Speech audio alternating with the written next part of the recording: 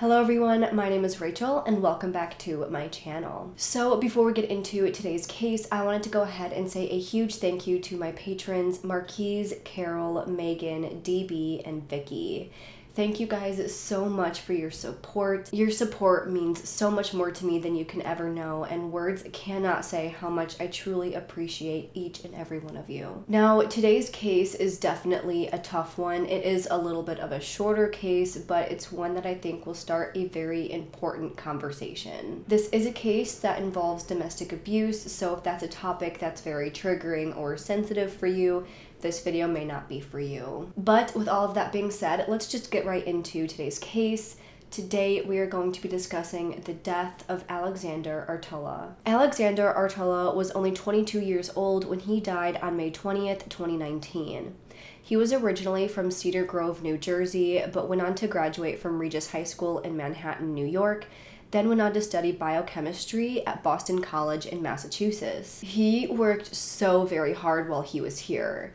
While attending college, he worked as a research assistant at the Brigham Women's Hospital in New York after finishing all of his classroom coursework. His professors described him as being a gifted student who was involved in many things on campus, such as the Philippine Society of Boston College, which is an organization that celebrates the beauty and richness of the Filipinx culture. Family described him as being a driven, strong-willed leader who always had been so confident and very mentally healthy. He had just finished with all of his college work and was set to graduate on May 20th, 2019. His family traveled up from where they were living in New Jersey to proudly watch their son receive his diploma from Boston College. At the time, Alexander was dating a young woman named In-young. In-young was a native of South Korea, and she was also attending Boston College, and she was studying economics. She was also a part of the Philippine Society. She served as the group's treasurer in 2017, and the two had started dating in December of 2017. I honestly wish we knew more about the both of them because obviously they have important roles in this case, but not a lot has been published about their relationships with each other or even with their friends or family or anything else. So I'm not really sure if things between In-young and Alexander had always been really bad from the very start, or if it was more of a slow progression that led to all of this happening. Either way, according to a couple of their classmates, the two seemed to have a very toxic relationship. Those around them knew that their relationship was pretty bad, but no one could really predict how bad things truly were behind the surface. According to later court hearings, early in their relationship, In-young had found out that Alexander had met up with his ex-girlfriend and he had been dishonest about it. It was after this that In-young seemed to get more insecure, so she became more controlling and more possessive over Alexander. This case has a lot of text messages. In fact, it's pretty much all based on the text messages that they sent each other to sort of spell out how bad their relationship was and how this entire thing progressed. So for this video, I might be looking down a lot at my notes because I want to make sure that I read everything correctly and verbatim on what they said. Again, we don't have a lot of outside accounts to show their progression of their relationship, but we do have a lot of text messages in the weeks and days leading up to Alexander's death to kind of show how all of this happened. So because of this past incident with Alexander interacting with his ex-girlfriend, In-young became more obsessive and fixated on the possibility of him seeing her again at the graduation ceremony. So throughout the 2 months prior to Alexander's death, the two exchanged over 75,000 text messages, with 47,000 of them coming from In-young. Prosecutors went on to describe their relationship as an uneven power dynamic, with In-young holding all of the power and Alexander sort of feeling submissive and small. So again, for the remainder of the video, I will be looking down at my notes just to make sure I read everything correctly and verbatim for what they said. So on April 1st of 2019, Alexander wrote in a text to In-young to say, "You own all of me, only you. You have complete control of me emotionally and physically, and you dictate my happiness. You owning all of me includes everything, what I think, what I feel. You own all of that. All of my history, everything. Anything you want, I want to give it to you. Your happiness is my only priority." On April 11th, he texted her, "In-young, please, I'll give you whatever you want. I'll leave this effing earth. Just please don't do anything to hurt yourself anymore. So please, I'll get out of your life. I'll go die if you want. I'll erase myself from this world. It'll probably be better off, and I don't have anything anymore anyways if I don't have you. I'll go die. Please, I'll do whatever you want. You own me. I'll literally do whatever you want. Please just don't go effing hurt yourself anymore. Please, I'll go die for you. Whatever will make you happy. After this, there are several more instances of In-young threatening to take her own life or hurt herself to try and get Alexander to do whatever it was that she wanted him to do. There were also times where Alexander would tell her that he needed space or he needed to go to sleep after an argument. There were times that he wouldn't reply to her messages right away. All of these incidents just caused more and more anger in In-young and caused her to lash out even more. This all just kind of shows how Alexander felt the relationship really was. So a month later, on May 16th, In-young texted Alexander, "All it is gonna take at that graduation is for someone to come up to you and pull you aside or come running to you and hugging you, and you will just effing do everything again to disrespect me and break your promise. F you and go effing kill yourself, and everyone in that toxic group, they all deserve to effing die." Then on May 18th, she texted him, "You can't figure it out? You want to make me live it again? You want me to slash my throat? Is that what you want? Like, why do I have to threaten my own effing life for you to finally do something? Did I not effing tell you to read my text? Now, if you do not effing read it right now, I'm literally going to effing slash my throat and take a video saying it was because of you and that I want you to see it. Is that what you effing want, you idiotic, worthless effing shithead? Is that what you want? I have to effing threaten my life for you to listen to me. So you literally end up doing what I effing want at the end of the day, so why try to fight me?" Again, so it's just another power dynamic. Her threatening to take her own life and then blame him for it publicly. So of course at this point, Alexander felt completely trapped. He felt like no matter what he did, she was going to hurt herself and it was still going to be his fault. He was afraid to end the relationship because of what she might do to herself. A friend said, quote, "He felt trapped, like he had no option but to stay with her because her life was literally in his hands." There was actually one point where Alexander texted a friend saying that he's worried, he needs help, and he can't do this alone. So this friend actually contacted the mental health emergency services at their campus, but they didn't do anything. The friend was told by them that there was no risk of immediate danger. According to Alexander's family, again, he had never shown any signs of poor mental health. He had always been very confident and mentally strong. So it wasn't until his relationship with In-young that he started to show these signs of deteriorating mental health. In his journal, he wrote, "She attacks my self-worth.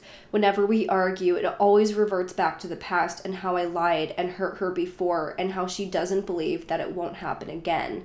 Then when I agree to end it because she said she's done with me, I'm a, quote, horrible R-word, F up, that is just a burden on everyone's life.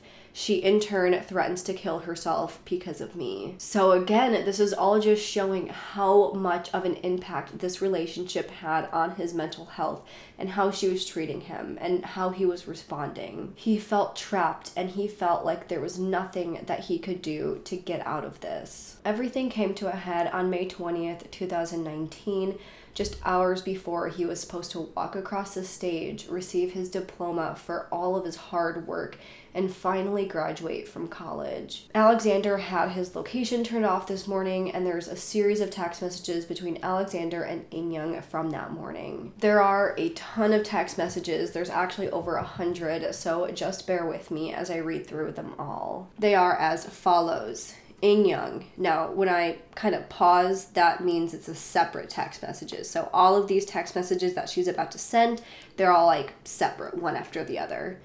So In-young said, "Excuse me, why is your location not available?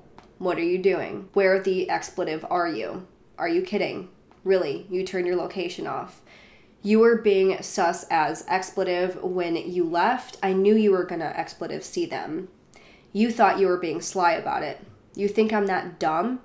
You turn your location off at a time where it's not even possible that you make it to the parking lot then. So I wonder where you expletive went. Who do you run into or talk to? Whose room did you go to? Hello? Just expletive, own up to it like you said you would yesterday. So to me, this is showing that she's getting upset about something that had transpired the day before. Apparently him talking to someone or doing something that he said that he wouldn't. Maybe she thinks that he's going to do something that he said that he wouldn't on this day. I'm not exactly sure. So Alexander responded to all of the texts saying, I'm not talking to anyone. I won't ever again. I'm happy I got to spend my last night with you. I love you, In-young, until my last breath. That is all he said to her. And then In-young sent another series of texts. Then where are you? You don't respond to anything. I asked you why your location wasn't available. Are you kidding me? That's all you expletive say? And then Alexander responded to these text messages saying, I'm not going to be anywhere, In-young. This is goodbye forever. I love you. This isn't your fault. It's mine. In-young responds, what? What? You're leaving me? And then Alexander responds, I'm far away on a tall place and I'm not going to be here for long. And then he sends another text message saying, I'm leaving everyone. In-young responds with, Alex, what are you expletive doing? If you expletive love me, stop. If you ever expletive loved me, stop. Alex replied, I did love you, just not well enough. In-young replied with, you're gonna expletive leave me to nothing. Alexander replied, goodbye. In-young replied, stop. Alexander said, you'll have everything once I'm gone. After this, In-young texted Alexander 110 more times. So these are the following text messages that she sent, all pretty much separate without any response from Alexander. Please stop. Talk to me. Stop. Stop. Please. I'm crying, please. Pick up. Please. Just pick up. Don't leave me like that. If you ever loved me, stop. If you want to show me you love me, stop. Stop. Stop. Please pick up. Talk to me. Why do you never talk to me? Stop. What are you doing? Please. Stop. I expletive love you. You can't leave me like this. Alex. Alex. Please. Alex, I love you. Please. Please, I'm sorry. I'm sorry. Please. Please. Talk to me. I thought you loved me. I thought you expletive loved me. Please. Why are you doing this? Please. Please talk to me. Please, I'll come. Please. Did you effing block me? Please. Please, Alex. Alex. Please. I love you so much. Please. Please listen to me. Please. Please. Listen to me. Please. I love you, Alex. I'm not going to love anybody else. Please. Please, baby. I love you so much. Please stop. Please. Please, baby. Please stop. I love you. I love you so expletive much. I'm sorry. Please. Please be with me and love me forever. Please, please, please. I love you so much. Please. Baby, please pick up. Please, baby, please pick up. I love you. Please pick up. Please. I'm begging you. Expletive, I love you. Please, please, please. I love you and only you. Please, please, Alex, please. I'm begging you. Please. Please, baby, please. I'm begging you, please. I expletive love you. Please, why can't we have our forever and always? Please, please, please, I need you. Please. I need you so much. Please. I expletive love you like no expletive other. Please. I'm so sorry. I'm so sorry if I hurt you. Please. Please be with me, my love. Please. Expletive love me and be with me. I expletive love you. Please. Please. I'm so sorry. I'm begging you, Alex. Please. Can you wait for 20 minutes, please? Please. Don't do this, please. I'm begging you. Please. I can't live without you. Please, expletive, don't do this. Please, Alex, don't do this. I love you, baby, please. Please, baby. Expletive. Please. Please, please. I love you so much, please. Don't do this, please. Please.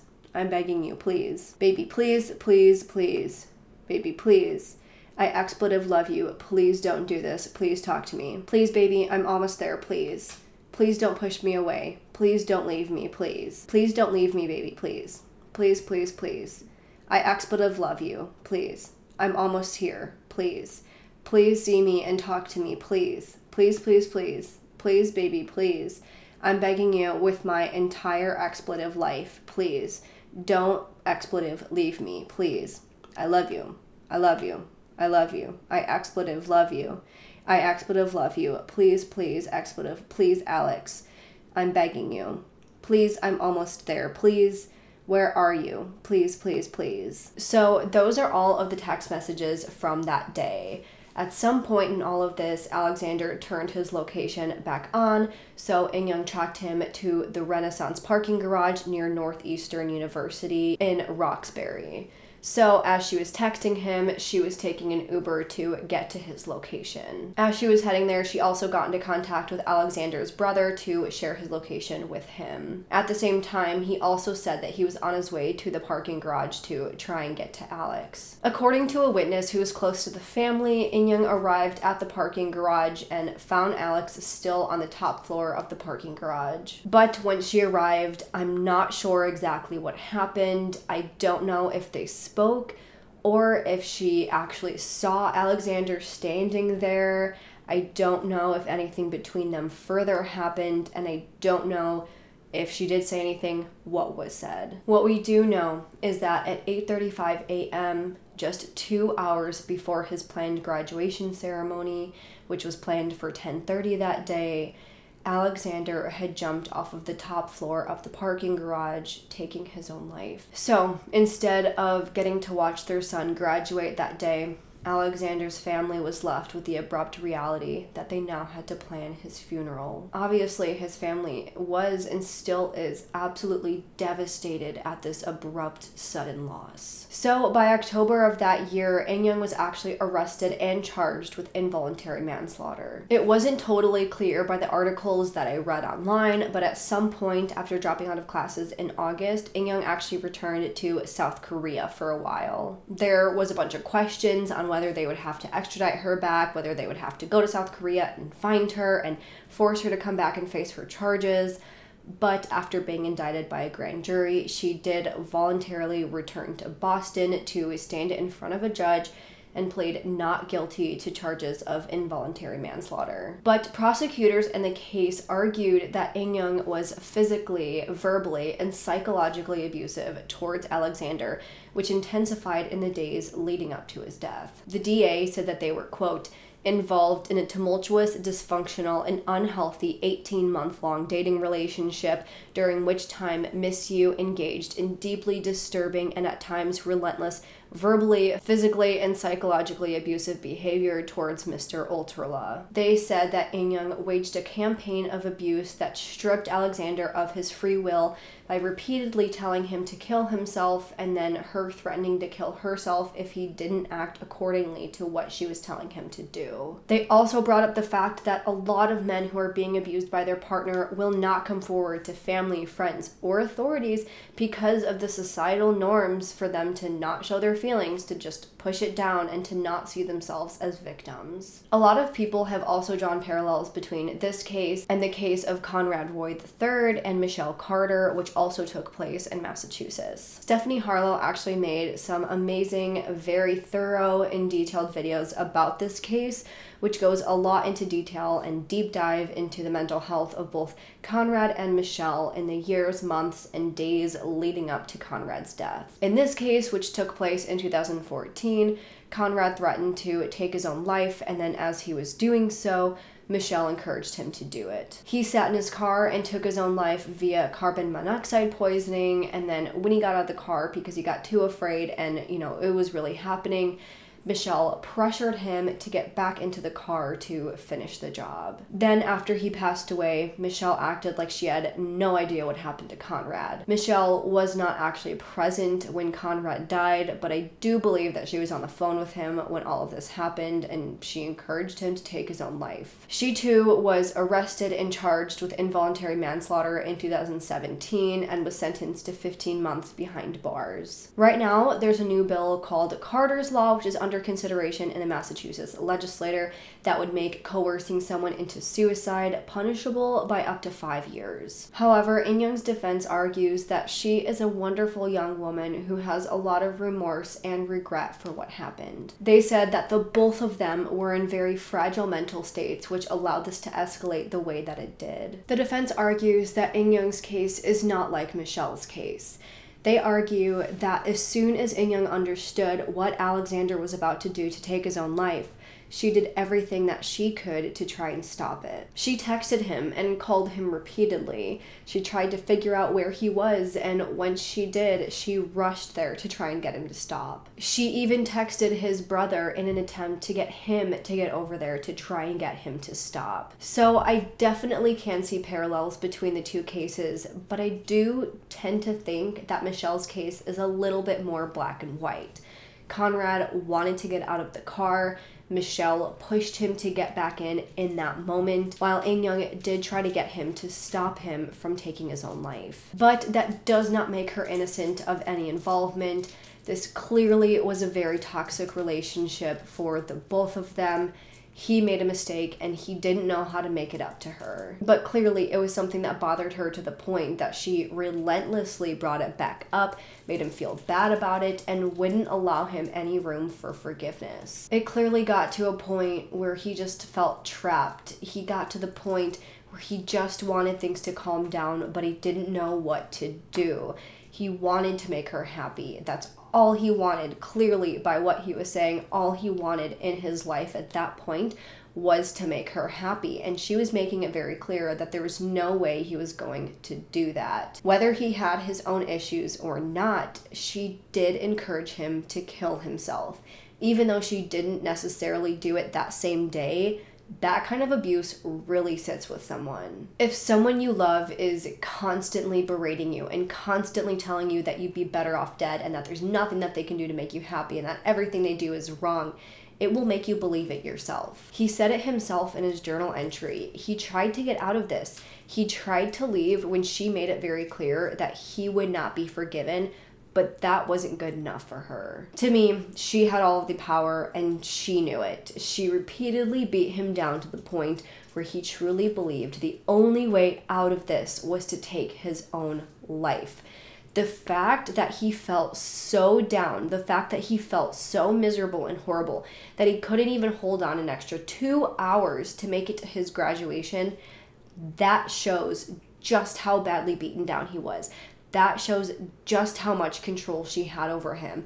That shows just where his mental state was. And again, even though this particular day she did try to stop him, the months and months of abuse that just intensified in the days leading up to the graduation is what caused him to take his own life. So on Thursday, December 23rd, 2021, In Young stood in front of a judge and she did accept responsibility for Alexander's death by pleading guilty to involuntary manslaughter. She was sentenced to 2.5 years of jail time with a 10-year sentence of probation. The first 5 years of probation are to be supervised, though she may request probation in a different jurisdiction, and then the remaining 5 years of her probation will be unsupervised. She was also ordered to complete 300 hours of community service, 100 hours per year for 3 years. She, of course, was also ordered to participate in mental health therapy with a licensed clinician. The assistant district attorney read a statement from Alexander's family saying, quote,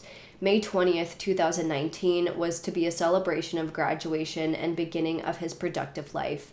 But instead of him moving forward into the world, planning and enjoying the next steps, we, his family, abruptly found ourselves planning and attending his funeral. It was very painful on the drive back home. We bear no feelings of anger or reprisal. We believe that time will take us through in the moments we mourn and celebrate his life. Obviously, what his family had to go through is absolutely horrific, and I'm so very heartbroken for them. No matter what happened, they lost their son so abruptly, which is just so horrendous. I can't even imagine driving all the way up to Boston, Massachusetts from New Jersey and being excited and finally getting to see their son. He was a biochemistry major. That is a really hard major. He was going to go on to do some amazing things.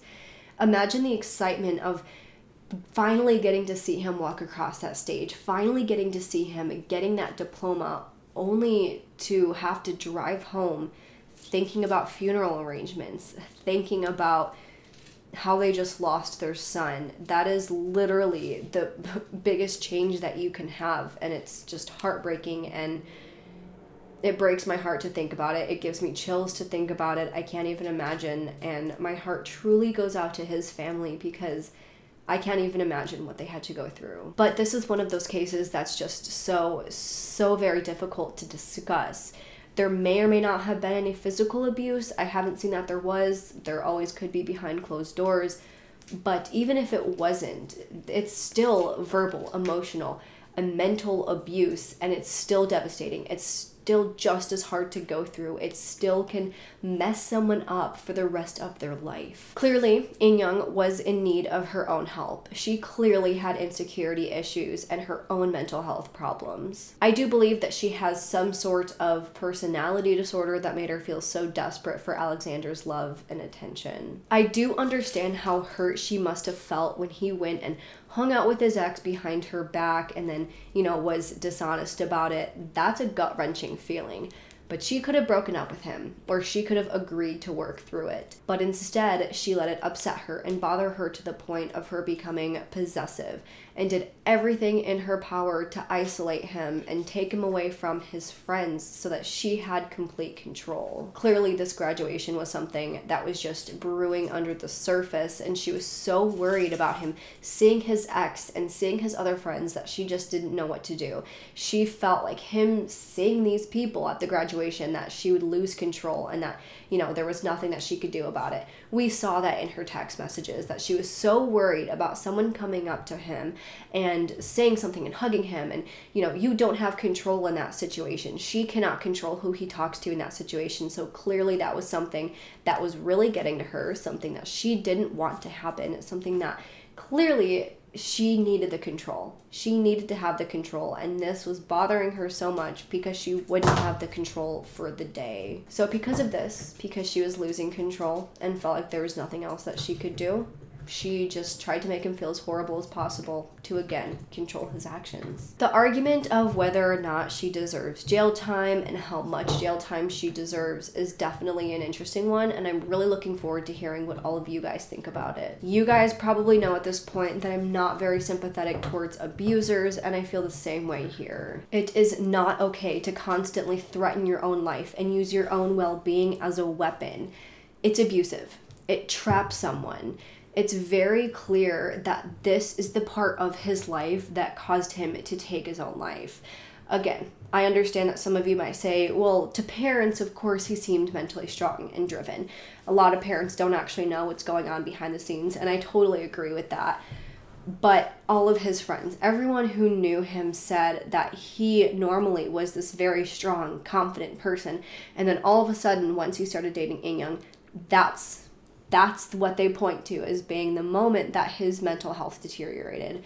So I think it's pretty clear in this case, there weren't really other things that were contributing to it. Yes, he had a difficult major. He was probably very stressed. But this is supposed to be a very exciting time in his life. He was done with his coursework. He was working in research, which is very difficult. But again, you're done with your coursework. That's so exciting. And looking forward to this graduation should be one of the happiest things in someone's life. But instead, he was dealing with this relationship behind the scenes. He was dealing with all of this that was making it very difficult to just have good mental health and to go about his life in a happy way. So yes, I do think that this relationship is what caused his mental health to deteriorate. I think that is why he took his own life, and I do think that she deserves to take responsibility for it. But at the end of the day, they both needed help. I don't think In-young deserves to spend her entire life behind bars. I know some of you will disagree, and honestly, I don't know if I think 2.5 years is long enough. I think at least 5 years would be long enough for her to actually pay for the trauma that she put Alexander and his family through while working to better her own mental health so that this doesn't happen again. Again, this is such a tough case because no, she didn't lay her hands on him to actually cause his death, but her words did. Her abuse did. He took his own life because of her and what he went through, because of her words and her actions, and she does need to take responsibility for that. But again, she's in jail, she pled guilty, she knows what she did, and she's doing time for it. At the end of the day, Alexander lost his life. He had so much going for him. He was clearly such a bright young man who was going to do amazing things with his life, and now he's gone.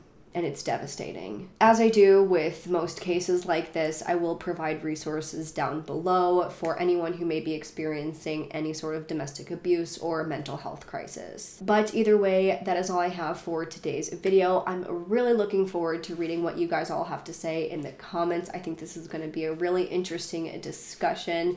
Do you think that she got enough jail time, or do you think she deserves a much longer sentence?